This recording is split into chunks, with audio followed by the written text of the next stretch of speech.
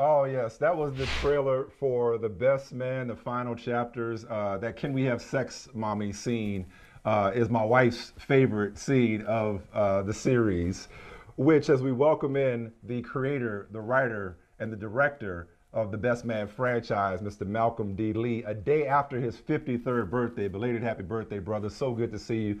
So good to have you.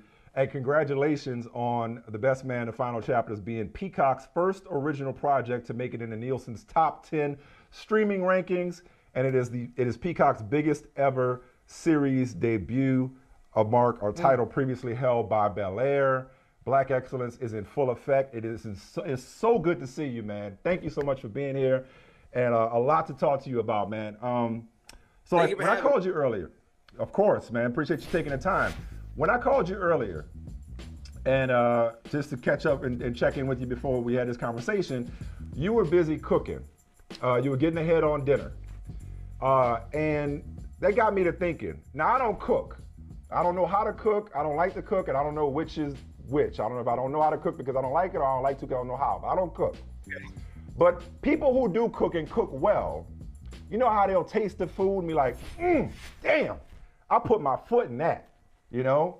At what point did you and your Best Man family know, with the Best Man final chapters in particular, oh, we did that. Oh yeah, we put our foot in that. When did y'all know that this was like a hit? This was special. This was a fitting conclusion to this franchise. Well, I think you hit the last part of your question. When do we know? Like, I think from the beginning of the when we first came out with the first Best Man, I felt like we were making a classic, and that was my intention. And then everything after that, to me, had to just hit that standard or go beyond it. And so I was trying to do that with Best Man Final Chapters, but television show is different. There's many more episodes. There's a lot more cooks in the kitchen, a lot more writers. There's directors involved other than me. There's writers involved other than me, and a lot of opinions from the studio. So when we finished, I felt like I think it's up to the standard that we've set already. But it really wasn't until I started hearing feedback from other people just saying like, "Oh my God, it's so good, it's so good, it's so good." It was And better so I was than we like, could have imagined. caution. I was cautiously optimistic, and then and I think that it turned out well, and I think people really enjoy it and people are embraced it. So that's very, very lovely. So I don't know that I ever was in the kitchen on Best Man. Have been like, yo, that's it. We killed it. I was kind of like, I hope they like it. It's like here it is served, and then we'll see. Well, I'm gonna tell you, y'all killed it. It is better. Like Merch said, it's like old times, only better. It's better than we could have ever hoped for, asked for, expected, or imagined. And Michael, before you ask your question, I'm gonna just give anybody watching this fair warning. It debuted December 22nd. You have had plenty of time to binge watch this. Some of us binge watched it when it first dropped, or binge watched it multiple times. So here's your dealing with spoiler alerts. and all We that. don't care. Like, we talking about this thing. So go ahead, Michael. Yeah. I was going to say, Malcolm, I have spent the last, couple of weeks time traveling because I look at final chapters and I go back to Holiday, then I go back to The Best Man. I said, okay, let me just go back to 1999 and see how I feel about it. Okay, so I went back, listened to the soundtrack. Listen to the soundtrack from 1999. I heard my man Black Thought doing this thing in 1999. I went back, I read the reviews in the New York Times just to see, did they have any vision? They didn't. About what this was going to become. No. And so you said earlier your intention was to make a classic off The Best Man. What was your expectation? What was your expectation about just the reception, how long it would live, what kind of cultural relevance it would have? What was your expectation? Just think back to 1999 Malcolm. I tell you what, I think that the expectation was that it was when I made it, right? When we were in the process of making it and when we got to the editing room and We showed it to audiences, predominantly Black audiences.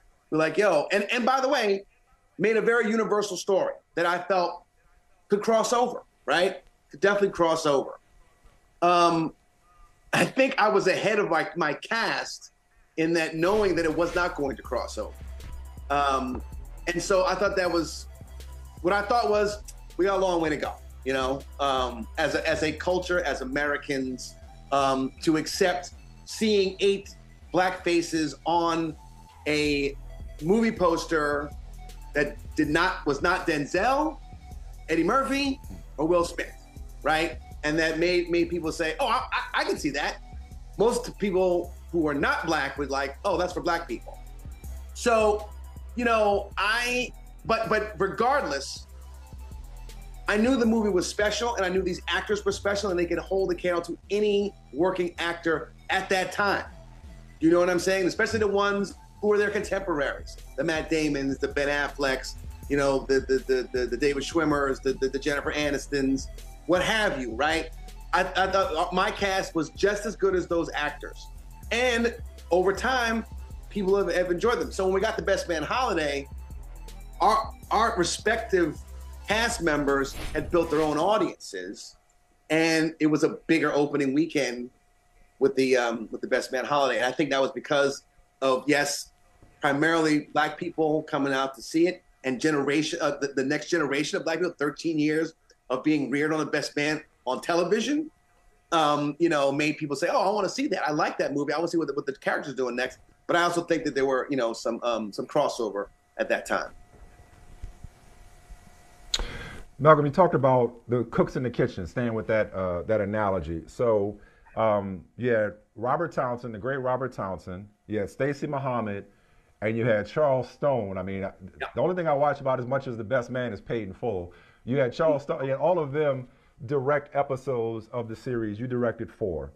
But you also brought in, from Insecure, Dana Lynn North as EP and showrunner. And I was reading about how she came in as a fan of the franchise like the rest of us, and wanted to tell deeper, richer stories about the women in the show, the women characters, which you had the opportunity to do with a limited series as opposed to a feature film.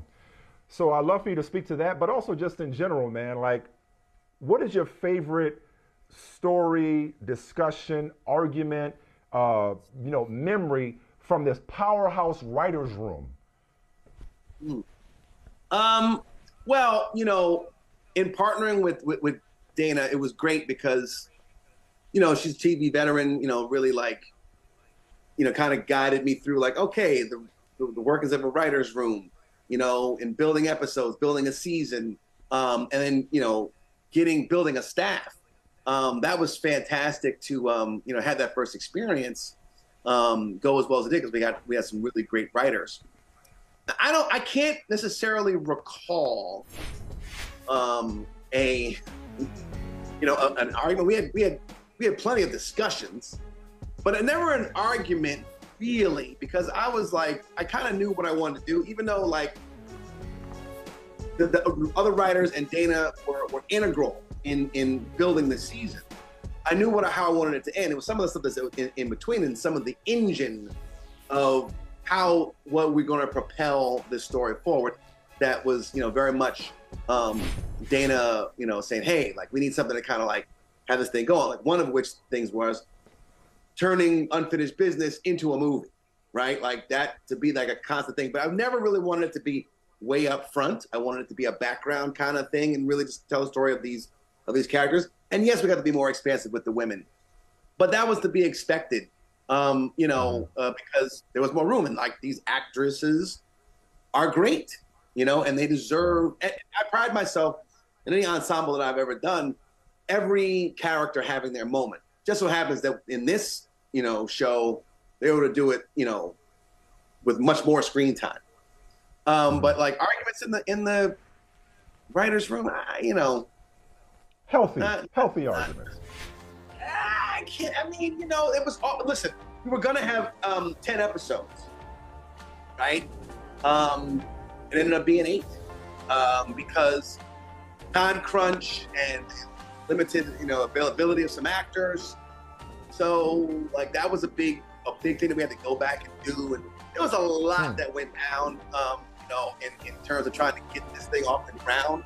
And it wasn't all in the writers' room. The writers' room was great. It was being in that environment was really great because all these writers really loved The Best Man, the legacy of The Best Man, and they really like gave their all. Now, sometimes they get off track and say, well, da-da-da-da. I'm like, no. Harper would never do that. Or Robin would never do that. Or Jordan, no. But here's I created them.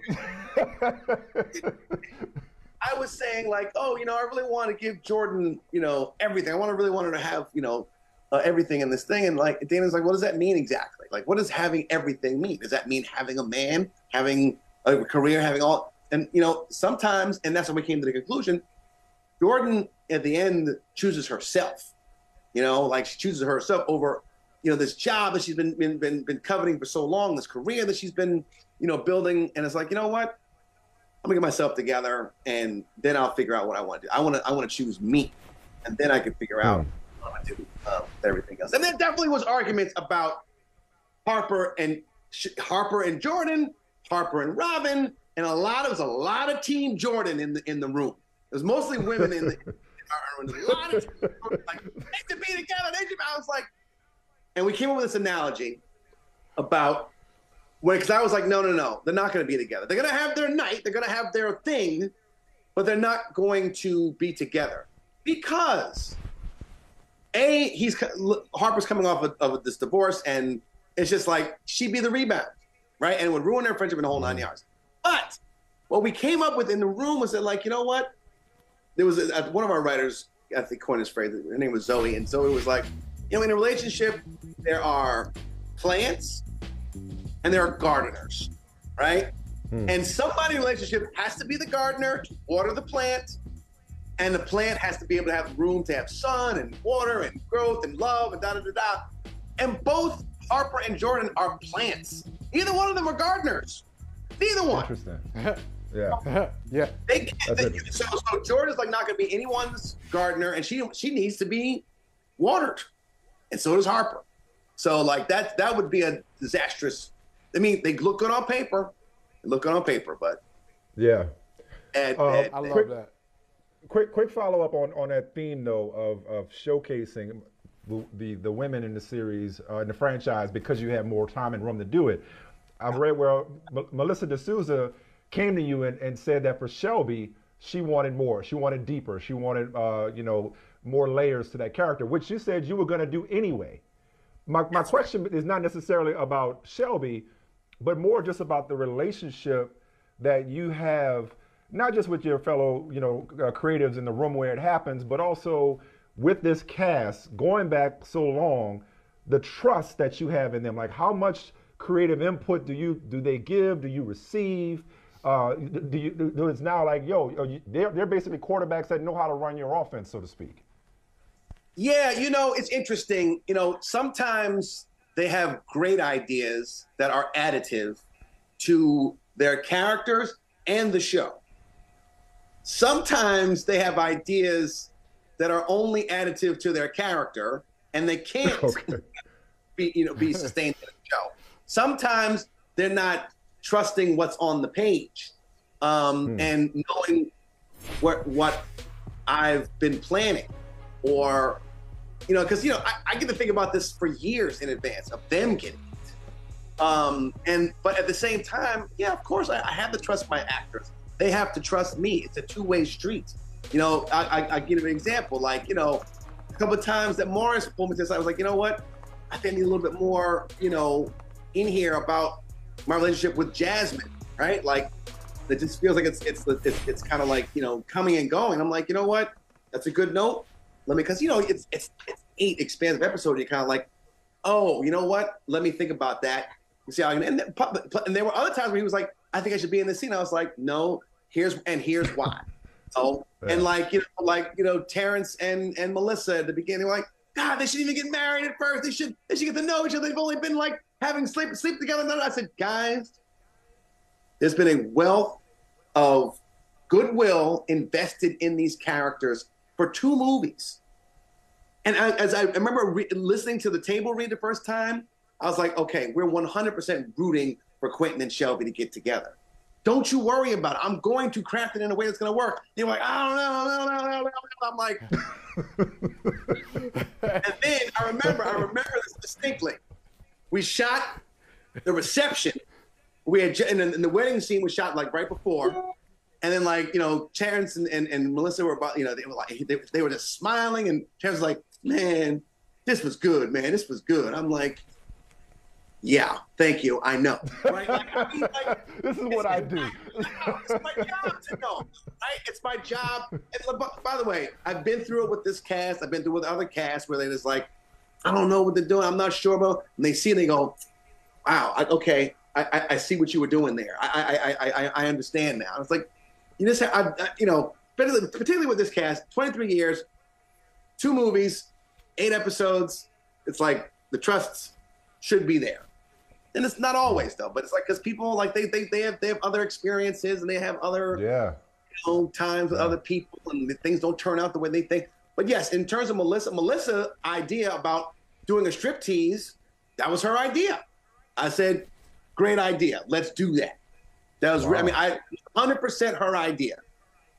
Wow. And that was a great callback. That was great. Yeah, no, it was great. You know, to the Garter in the first movie, and like, great. You know, I'm like, you know what? That's a great idea. Let's and Candy, the Garter in the first movie, and Candy, both of them. Yeah, absolutely. 100%. Yeah. You know, Malcolm, Mike and I, we've known each other for a long time.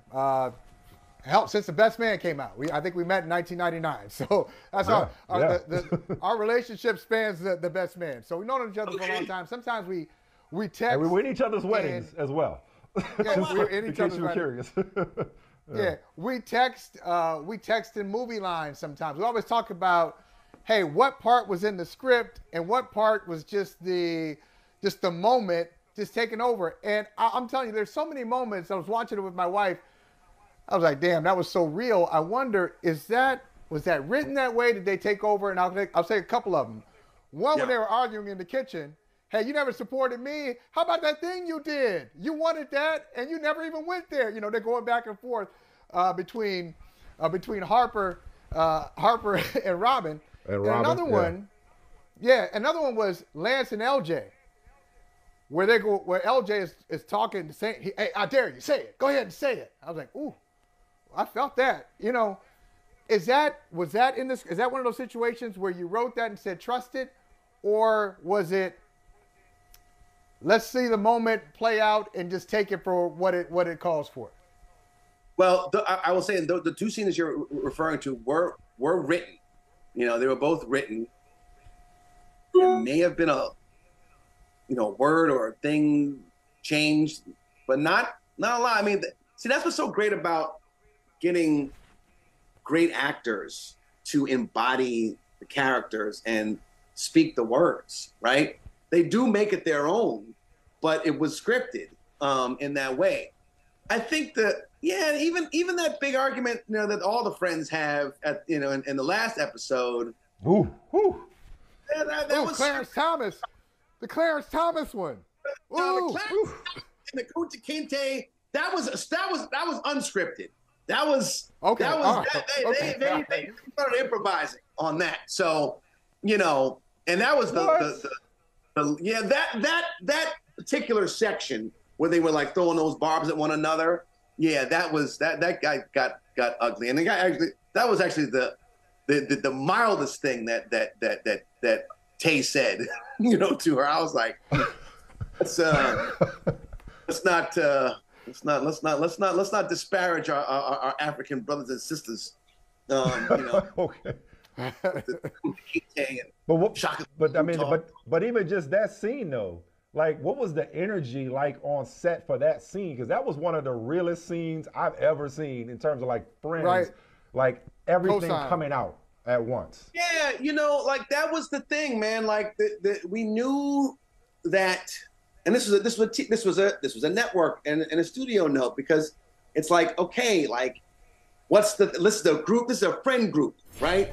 And they've been friends forever. So how, you know, put the friends in crisis, you know, it's like how, and then pose the question, are they going to be? Is this friendship going to be able to last? So like, let's push the envelope, right? Like, Robin's got to come in there with a head of steam, right? And like, she's controlling the narrative, and you know, we did handheld shots and whatnot. So you know, it's one of those things that, you know, you give the actors the material, you rehearse it, you rehearse with your camera people, and then stuff just starts happening. You start to like, the energy starts going, and then like you say, okay, push it, do another, and like just let it all hang out. And then like, you know, then you can always pull back and choose takes or whatever. But yeah, you know, it's and they were all game for it, and like, you know, there was actually like a little, it was, you know, kind of even crazier. Like there was one thing at the end there between Shelby and Jordan that got a little bit more heated, you know, and they just, you know, once you turn them on and you start saying some words, it's like oh I wasn't expecting that. Keep it going, though. Keep it going. Keep rolling. That's gold. Well, I got one more thing on this theme, and then we're gonna take a break and bring you back because we got some deeper stuff to get into. The one I thought you were gonna say, Michael, which is probably my favorite among many moments, probably my favorite moment because it was just so perfect.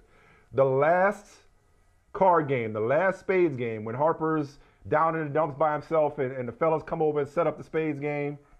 Yeah. And Lance Morris Chestnut says, I'm about to run a Boston on you, and they all start cracking up. Was that improvised or was that scripted? Because that was the perfect. That was perfect. Oh my God, that was perfect. That was so perfect. It was so good. I'm so glad he said that, and like it was so pure, and their reaction to it was pure. You know, so an interesting thing about that scene, Terrence Howard was not there that day. Then when we shot that, no wonder we didn't. We had to reshoot just his part with green screen. So like whenever you see the back of Terrence's character with the hood, it's somebody else. That's smart. Oh, that's smart. But you know, that's the magic of film and television. Business. But yeah, no, I mean, because like, I love that. Yeah. That was a scene that like, and you know, I'd written a scene that to follow that, like, you know, like where Harper always talks about, you know, his regret and whatnot. And Dana, and to her wisdom, was like, you don't need that. This scene tells it all. Without, I'm like, okay, you know what? You're right. Let's not do that. And I wanted very minimal words. I wanted minimal sounds in there. I didn't want the music to come on until Merch turned it on. And just, you know, very, very few things that needed to be said. And honestly, my editor, Gershon, who's a brother that actually he and I were both, he was the intern and I was Spike's assistant on Clockers. And then on the first Best Man, he was an assistant editor. So then to come to do episode 6 and episode 8 as an editor, you know, he did those. But he's the one that actually put in Earth, Wind, and Fire song, Keep Your Head to the Sky. And I thought, I love this song. Is it too on the nose? I was like, you know what? It's beautiful. Let's do it. Oh no! Listen. I mean, all right, when that came on, when that note came on, when that note came on, like, keep your head to, I was like, okay, I'm done. Yeah. I'm done. I mean, I'm done. Wow, what a great selection too. We are just getting started with Malcolm D. Lee. What a collaborator you are. That's my biggest takeaway from this first part of the conversation, is how you know what you know, but you also know how to listen and accept suggestions, man. It's fascinating. I love it. I love it. So here's Malcolm Lee. That's all I want to know. All right, Malcolm, was it like 20 takes, 25 takes on Michael Smith? Did you say, oh man, we got the wrong guy? Man, we should have brought in somebody else. Only 16 takes. That's it. That's all. He was great. And honestly, it was great to have Michael. I mean, it's funny. At the Super Bowl, when we saw each other, I was like, hey, you know, we can reconnect because we had met before. And I was just like, you know, I may have something for you to do. And then I called him up and he was like, yo, I'm down. So it was great. Yeah.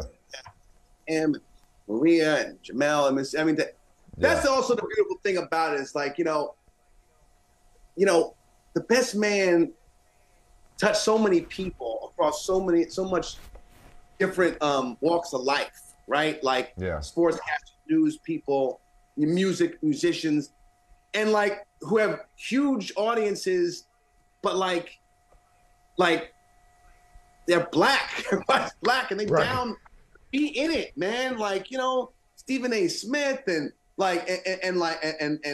you name it. It's like we have so many people like did cameos in this because they just loved the franchise, and so 100%. Like I feel like really lucky about that, you know, and that like I'm sure like some people's bosses were like, what are you doing? What's this shit? What show is this? Oh, 99 and two movies. I never heard of this thing, you know. But you know, those that know. Well, it was an honor, and I'm grateful for it. I'm telling you, man. I have not been cool in my wife's eyes until December of 2022. Like nothing I have done has ever like measured up to being in The Best Man, the final chapters. So I appreciate you including me in this. Oh yes, listen, I've been living off of that for a while, and no, it was just great to, because I mean, like, and Michael referenced it earlier. We speak Best Man, you know, it's like it's one of those movies that's like referenced as part of the lexicon. Like we don't even know we quoting The Best Man at this point. Yeah, it just comes out so naturally. So not only did you guys, you know, blaze a trail for Hollywood in general and Black Hollywood in particular. And black actors and directors and creatives and storytellers, not only did you represent black people in a way that had not been represented much, if not at all, on screens, big or small, but you inspired people in completely different industries to be their unapologetic, authentic selves, and to find inspiration and enjoyment from your work that shaped who I am. Like I was in college in 1999. So there are friends, as you've heard this before, everybody compared their friend group to the Best Man friend group. Everybody compared their dynamic to the Best Man dynamic. And so this was a formative, definitive work. If I may quote another Nia Long movie, this one with Lorenz Tate, when he is quoting George Bernard Shaw, the goal of an artist is to create the definitive work. And my brother, you have done that. Thank you. Yeah, no, I mean I'm gratified that people feel that way. That was the intention. It was certainly, you know, there's all this talk in the past 3-4 years about representation matters. Yeah, it's always mattered, right? Like that's been my goal, like to represent us in a way that I felt was authentic, not necessarily positive. There's all this talk about in the night, we got the positive images. Like I'm not so much into positive images, but what I want is authenticity. And to make sure that we are represented in ways, particularly black men, that, you know, were layered and universal, and not like educated black men on screen in the, you know, the 90s and the 80s were you know, very stiff and, you know, buttoned up, and they checked their ethnicity at the door and all this jazz. And I'm like, that was not who I was as an undergrad, you know, at Georgetown, and this is not how I interact with people, right? So like, these aren't representative of my friendships. Like when we're not an anomaly, and we're not, you know, like a one-off. Like there's several of us who are educated and articulate. That's a compliment, but you know that all like have lives and have hang-ups and all kinds of stuff like that.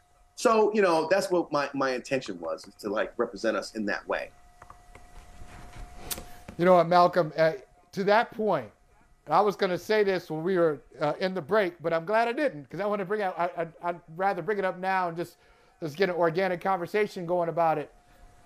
I was blown away in a good way by Murch's response to the premiere. I mean, he was brooding. He had gone through something anyway. Right. He didn't really have a release for what happened.